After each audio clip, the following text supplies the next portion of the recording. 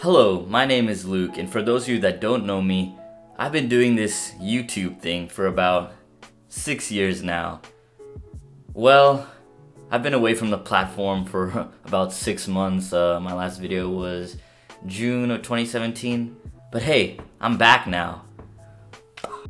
My channel has touched on a variety of topics, from technology to travel to social work to even Axe body spray years ago.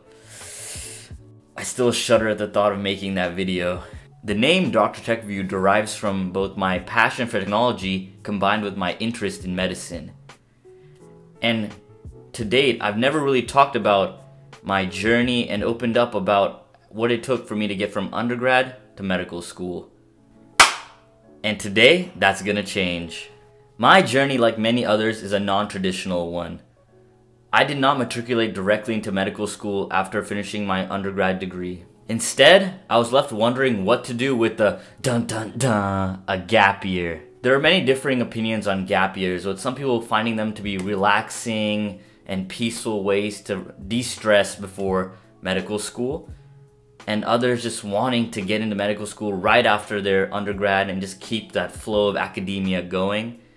And initially, I fell into the latter group. I really just wanted to go to medical school right out of college. I felt that my research background and my educational background were sufficient and up to par to reach my dream medical school, or any medical school really. And sometimes, guys, reality can be hard. Tearing up.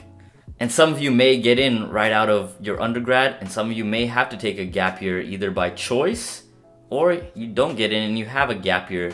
So the question then beckons, what are you going to do? And for me, I really had to shift my mindset.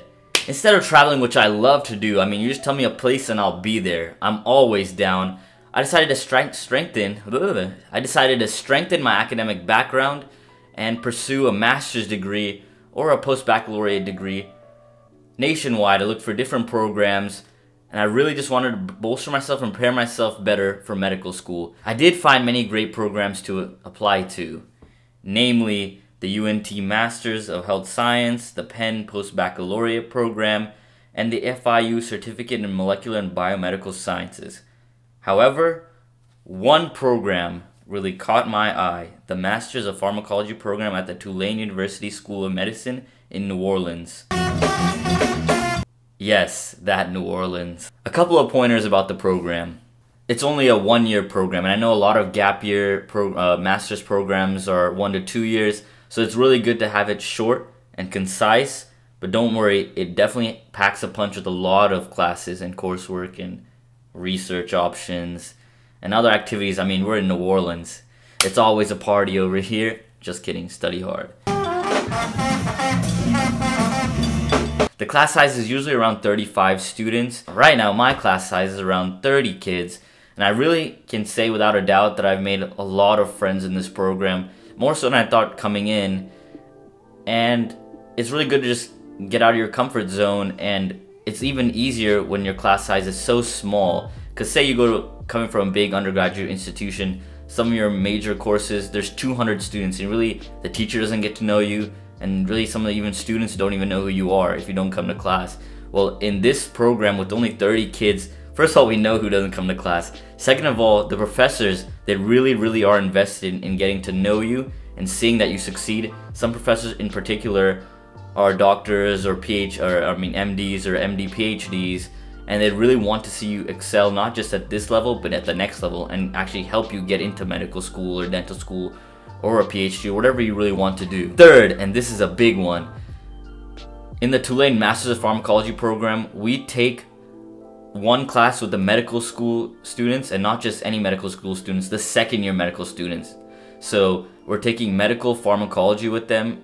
It's a 2-semester course. Most of it was last semester, now we're in the spring semester, and we're just about finishing up that course. And I can say without a doubt that it was quite challenging. You're just thrown into so many drugs. I mean, hundreds and hundreds of drugs, and you have to know the mechanism of action, which frankly I love, and that's why I was looking forward to this program. But say that's not what you love, I mean, it's gonna definitely be pretty tough to get a hold of all the mechanisms and knowing different adverse reactions and different symptoms that may call for certain medication over others, short-term, long-term treatments, and we call prophylaxis.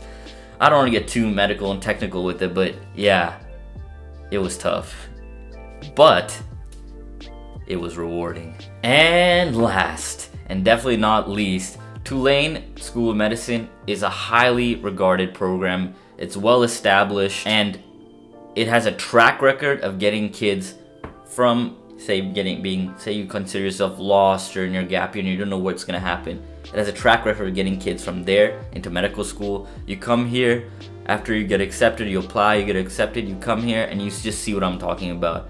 It really is a worthwhile experience. I will leave a link in the description down below for the Tulane Masters of Pharmacology program, as well as a link to a list of other master's programs that I found looking online now, and beyond the ones that I mentioned earlier. And notably of those programs were the University of Tennessee Masters in Pharmacology program, which looks quite similar to the Tulane program, and Michigan's MS in Pharmacology program. And I mean, who wouldn't want to go there to the big house and study at the University of the GOAT, Tom Brady, the comeback kid. I'm currently applying to medical school, and I'll be hearing back in February, so stay tuned for that.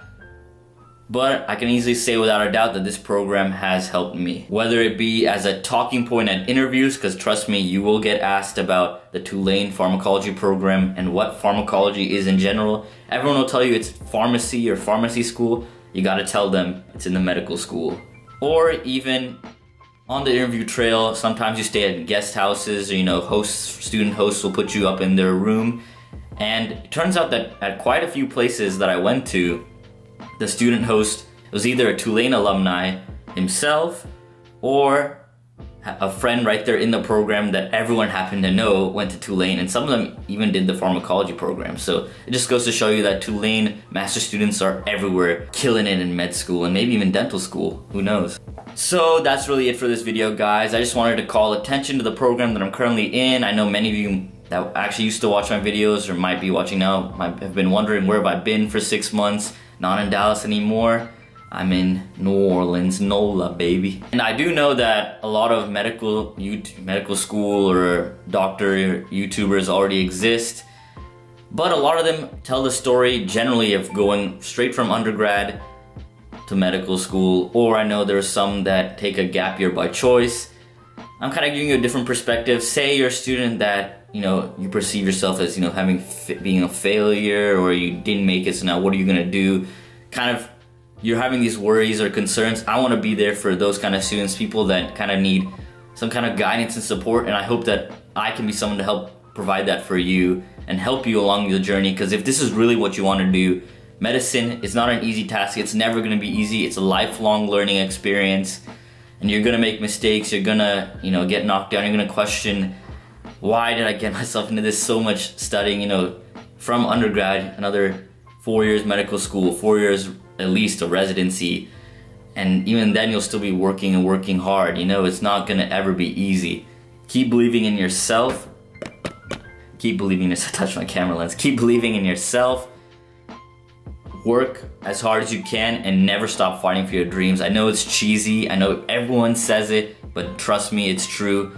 And it's really helped me having that change of mindset to viewing a gap year as a bad thing, turning it into positivity, turning it into an experience to not just make friends, experience a new city, but also, I guess, become a better studier. I've really improved my study habits. I might even make a video on that soon.